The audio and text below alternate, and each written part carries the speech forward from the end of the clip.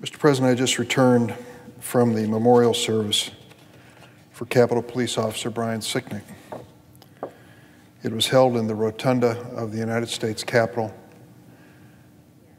a place which is reserved on such occasions for those who have brought special honor to the United States. It was appropriate that Brian Sicknick receive that honor. On January 6th, Capitol Police Officer Brian Sicknick reported for duty and never returned home. A simple red wooden box contained his remains at this service. Tributes were given to him, all deserved, because this man gave his life to protect our nation, to protect me. It was protection from an enemy, not a foreign enemy, but as we say in our oath, a domestic enemy. American-born and bred terrorist who streamed into this Capitol building on January the 6th at the instigation of President Donald Trump.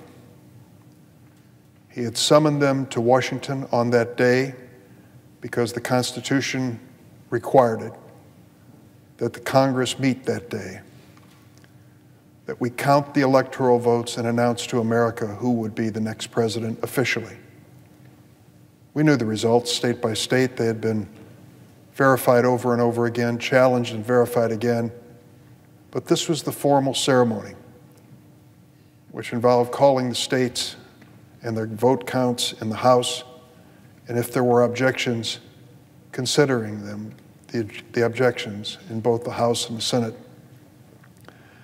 That was the process that President Donald Trump set out to disrupt.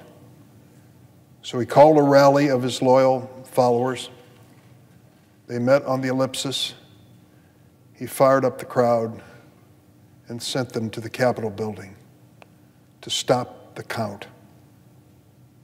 As they said in their warped logic, stop the steal.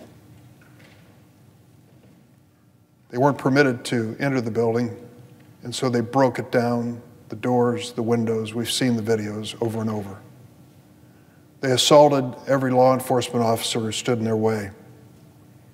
Brian Sicknick, of course, lost his life. But there were 140 other police officers who were beaten and maimed and stabbed, who still suffer from those injuries today. The same terrorist mob that took Brian Sicknick's life stormed past everyone who stood in their path. What a day in the history of the United States of America. Their occupation of the Capitol included their occupation of this chamber. They marched into this chamber, opening desks, taking photographs of documents, posing for pictures in the president's chair. They had a jolly time showing off to their friends that they could take over the United States Senate. Next week, we begin the impeachment trial. The House of Representatives has accused this president of instigating an insurrection. When you think of it, could there be anything more serious than provoking a group for the violent overthrow of a legitimate government process?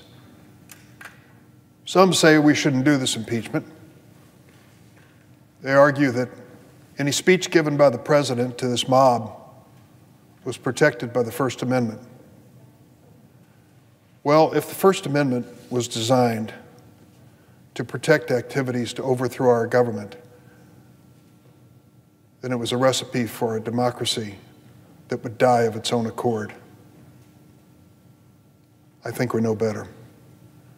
The Founding Fathers expressly included the impeachment clause in the Constitution for a president who would be so bold as to challenge the very existence of our democracy and the peaceful transition of power.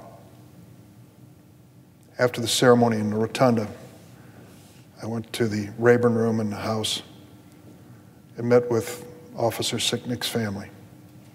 We stood and talked for a few minutes.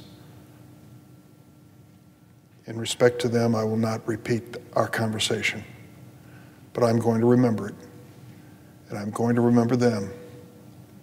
And though I didn't meet him personally, I will remember him next week when this impeachment trial is underway.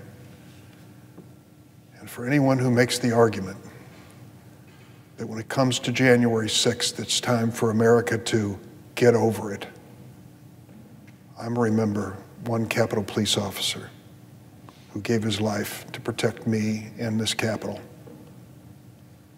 I'm also going to remember his family, the loss that they've endured because of a political exercise based on a big lie propagated by the former President of the United States.